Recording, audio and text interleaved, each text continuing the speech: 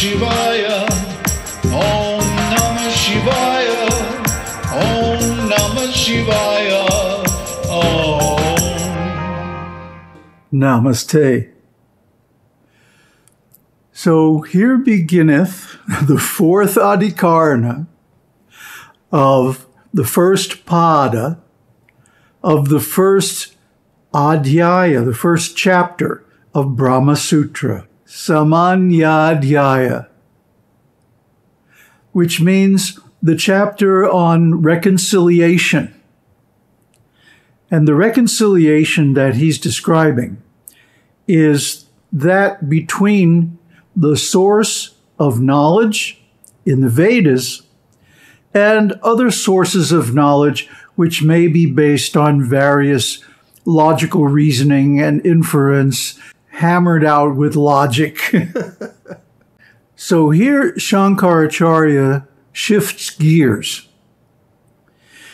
And first he presents a very sophisticated, highly technical argument by the opponent, who is clearly a different type of person than the previous opponents, who were more or less ignorant and more or less just, going on their own intuition.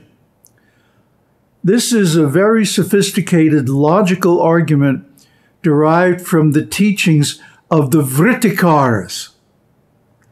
The Vṛttikāras are a group of commentators on the śāstras out of Kāśī, which is now known as Varaṇāsī, India. And they were mainly logicians. After all, even the word Vṛttikāra means to make a difference or to make a modification or to make up a new theory, a new explanation. And so their chief stock in trade was wildly new theories to explain the scriptures. And of course, they came into conflict with Śaṅkarācārya and his gang because Śaṅkara is a strict Vedic traditionalist, a Vedic absolutist, that the Vedas are absolute knowledge of divine origin, and they are not to be challenged, but they are to be approached in a spirit of submission to see, well, how can I explain this so that the Vedas are true and so that we don't run into any internal conflicts or contradictions in the Vedic philosophy? So this ratchets up the game considerably, and we'll see how Śaṅkara deftly deals with this great challenge. But first, we're going to have to wade through some really technical stuff. And, in the spirit of presenting Śariraka Bhāsya as it is, I'm not going to skip it or summarize it or dilute it or try to make it easy. It's not easy, so buckle up. And let's take a look at the fourth Adhyāya. Topic 4. Upaniṣads reveal Brahman. Opponent. How is it again asserted that Brahman has the scriptures alone as its valid means of knowledge? For in the aphorism of Jaimini, since the Vedas are meant to enjoin action, those portions of them which have not this purpose in view are useless. 1:2:1. It has been shown that the scriptures are concerned with action. Therefore, the Upanishads are useless, as they do not enjoin action. Or they may form part of an injunction about action by way of revealing the agent, the deity, etc. of that action. Or they may be meant for enjoining some other kind of action, such as meditation on gods and others. For there is no possibility of the Upanishads being the valid means of knowing a thing already in existence, since an existing thing is known through direct perception, etc. Now let's take a look at this footnote. The validity of a means of knowledge consists in its revealing something that is not known through other means and is not sublated later. If a thing known through perception, etc., is again revealed by the Upanishads, the latter lose their validity. A thing already in existence means some positive thing which is an established reality, and as such it has no connection with any fresh effort for production. An action is needed for producing something, but not after it is already there. So this is a very sophisticated argument. In other words, they're saying Brahman is pre-existing. In fact, everything is and always has been Brahman.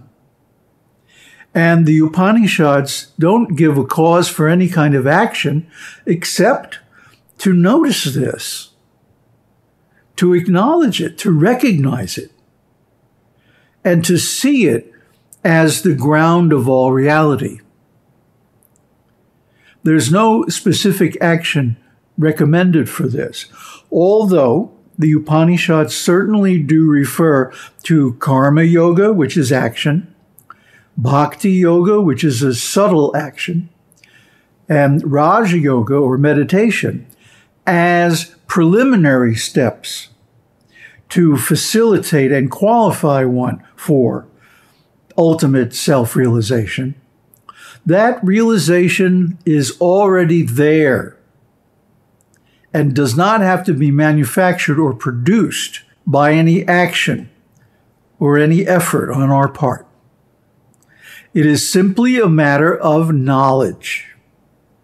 And in that, the Upanishads are giving something that is not existing beforehand, which is the knowledge that Brahman exists, Brahman is the self, Brahman is the origin of everything, and so on, as we have seen in the preceding sutras.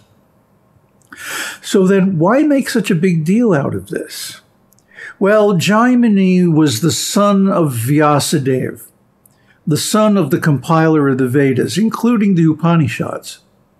So if Jaimini then comes out and differs from his father, it says that the Upanishads actually are useless because they don't give any instructions that result in action.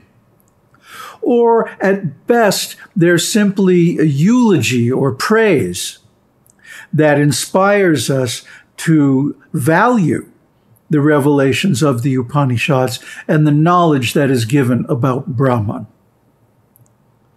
So as we will see, both of these explanations miss the point. The point is that without the Upanishads, nobody would even guess that Brahman exists. What to speak of that Brahman is the self. This is non-intuitive and non-logical also. It is not a matter of direct perception until one is in possession of the knowledge of Brahman. Then, of course, you can look at your experience and say, oh, yeah, of course I'm Brahman. What else could I be? What else could consciousness be but Brahman? And Brahman is therefore the origin of everything. So once that becomes plain and obvious, there is no use for the Upanishads or any other scripture for that matter, or any action. Because in that moment of that insight, all problems become solved, all questions become answered, and all suffering is just completely deleted. Obviously, the opponent doesn't get this.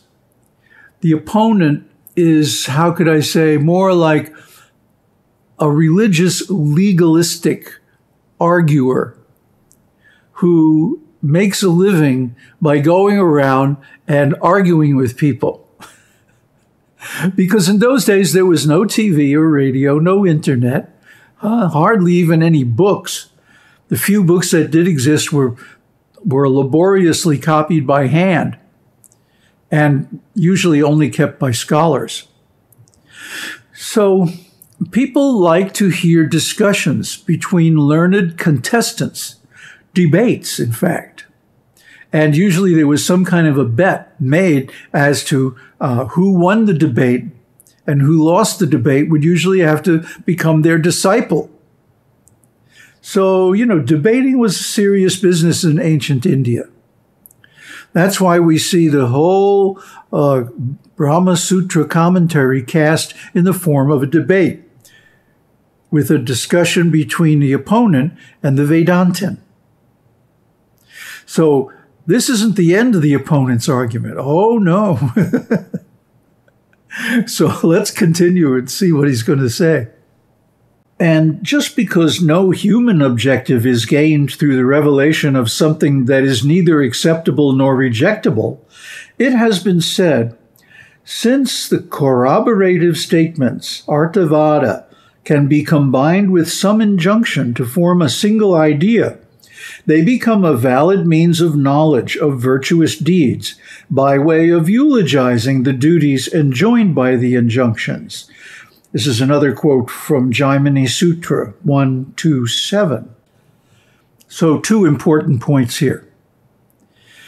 If Brahman is eternal and is the basis of everything, the source of emanation of all life and consciousness, etc., then any statements about it have to be atarvada, or corroborative only.